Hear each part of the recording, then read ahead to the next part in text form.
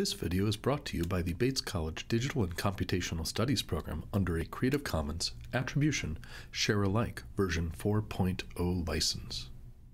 In this video, we're going to take a first look at variables.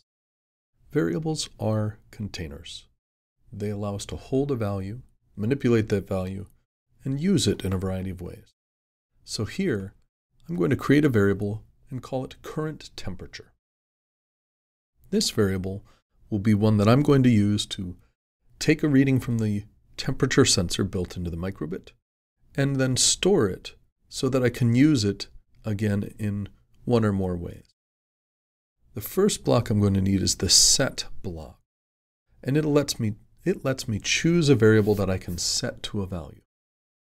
Here I'm going to come in and grab the temperature and set the variable that I've called current temperature to the value that the temperature sensor is reading.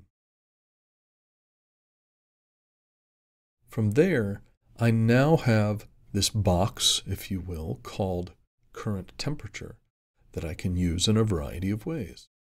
This box contains the value of the current temperature, so I can show that number on the microbit.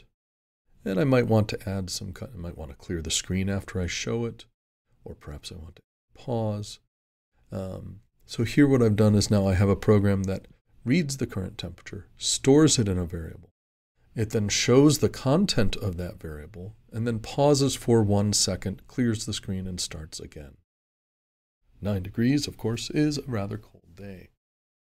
But that is a brief introduction to the storage of a value in a variable in the visual microbit environment.